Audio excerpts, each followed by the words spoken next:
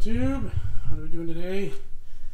We're going to do a quick review on these guys, the Wheel Dollys from Harbor Freight. These cost us $50 a pair. They come in a pack of 2. We needed 4 of them because we're going to put the 53 on Wheel Dollys so we can move it side to side and around. Let's see what's in there. So each box comes with 2 plates. These are like the diamond cut style steel plates. It's going to have 4 casters per plate, and each back comes with 2 casters, so you get a total of 4. So you do have to assemble them. We're going to get everything laid out and then see what tools we need. Alright, so we laid everything out. We're going to use a 22 to hold the big nut down on the actual caster, and then an 18 socket for the nut that locks it in place. Wifey's already got one of them assembled, and you just want to go ahead and do the lock washer until the lock washer is flat, and then maybe give it another quarter turn if that. So they're really easy to assemble, and then once we're done, we'll get them all put together and get them onto the car. See, just use an electric ratchet to snug it up, and then we'll give it a little snug with the ratchet, and then we'll throw them under the car and see how they work. So you want to make sure that your flat washer's first, then the crush washer, and then the nut. Now you want to make sure your flat washer and your crush washer are on the nut side, so this doesn't need to be against the flat washer, just on this side, and then you're going to tighten that down until the flat washer, I'm sorry, crush washer is flat, and then we'll go back and snug it up with the manual ratchet. And I just realized after I had showed you how to do the crush washer and flat washer that I had the caster on the wrong side. The casters go on the flat bare side of the bracket, meaning it's concave. This is where your wheel's going to sit in here. Make the diamond plate on the top side where the nut is. So snug them up. Use the box end because that way it's going to slide off on the nut. So to snug them up, we're going to use 2 wrenches to use it.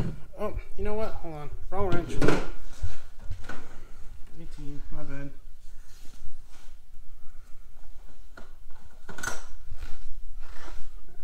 So to snug them up, we're going to use the 22 on here and the 18 on there on the nut. And we ended up going with a box end wrench because it was just going to be a little easier than using the manual ratchet. Pull down.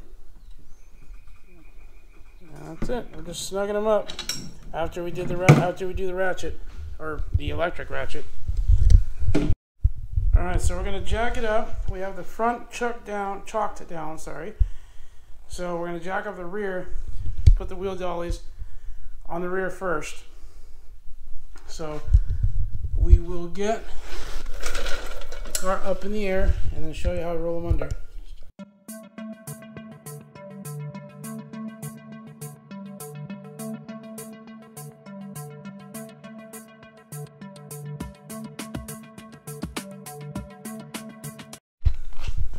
Take this chalk out of the way. You want to make sure that your tire is centered with the indent of the wheel dolly. So try to get it in the middle. So that's what holds the wheel. It'll move a little bit on its own once you lower it, but try to get it right off the bat like that. We're going to rotate this guy because they give you a little handle, and then it'll just be easier if we need to pull them out later on. And we're just going to drop the jack.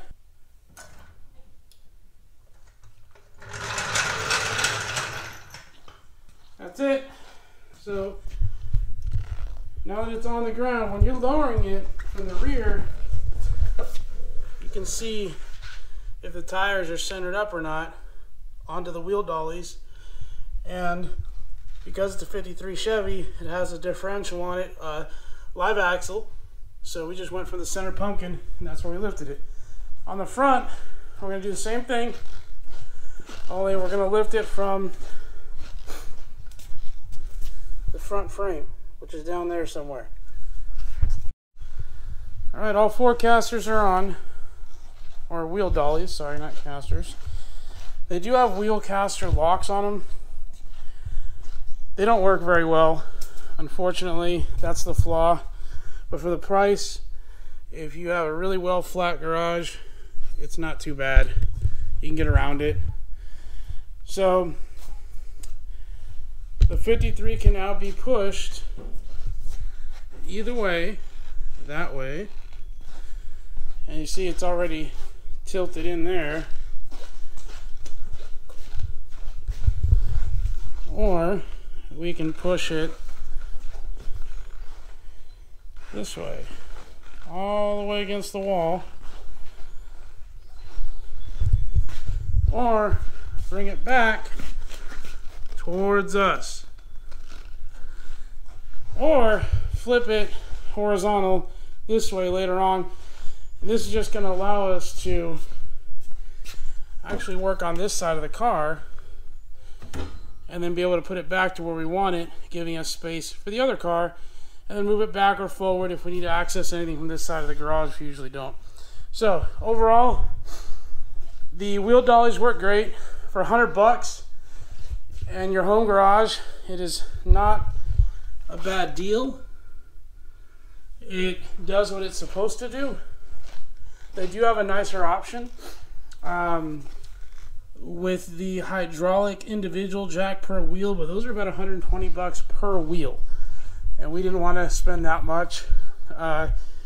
We may never use them again after this, and well, it's probably going to sit on this for a while anyways, but still, it works great. We like them. They're rated at 1,500 pounds a piece. They assemble super easy with a 22 and an 18 wrench. We cheated with our electric ratchet, but this is going to allow us to do what we need to do. And that's it. Well, quick, easy review on the Pittsburgh model Harbor Freight Wheel Dollys. Make sure you give the like, the subscribe, and the notification bell. Leave us a comment. We're going to roll this over and start working on the driver's side. Have a great week. God bless.